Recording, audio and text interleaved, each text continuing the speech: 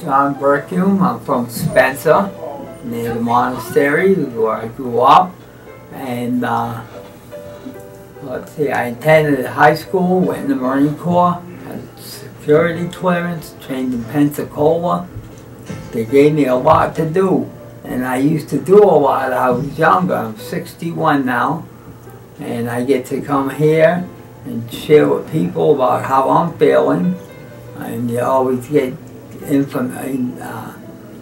from people on things you think of and you can ask. A lot of places you try and ask something in life and they ain't got time for you, you know?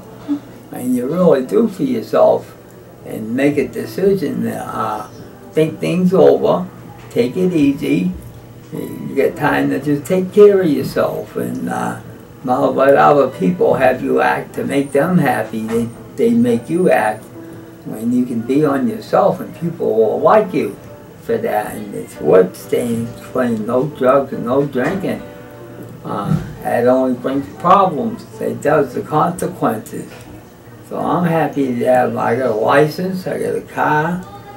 These are all things a few years ago, at 4.5 years clean, I didn't think I'd ever have a car again, you know. I told Benny going through back operation, I said, just remember, you're a survivor of alcohol. Every moment that goes by, you are a survivor. And it is a good thought for yourself. You can empower yourself to at least stand your own.